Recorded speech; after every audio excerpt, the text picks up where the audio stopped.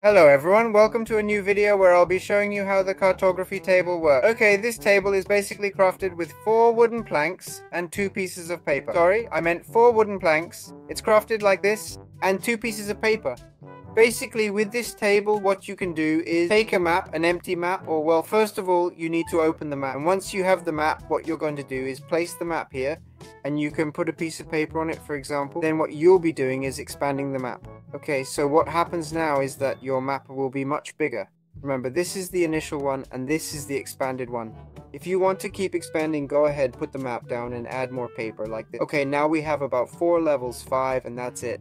It goes up to levels, so as you can see, this is what I mean, this whole map here, what we did with an empty map, this whole area is just this part. As you can see now, the area is huge. Okay, and this would obviously be useful for making giant Minecraft maps and such.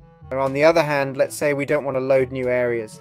Now when I move forward, I'm loading the area. You can see the pixels and everything loading. Well, if we don't want to load more area, what we do is put this map in a glass pane. And as you can see, locked will appear, telling us that it's locked. This means that no matter how much I move towards that area, it won't load, okay? You might ask, can the map be unlocked? No. By the way, it won't load or update. This is important.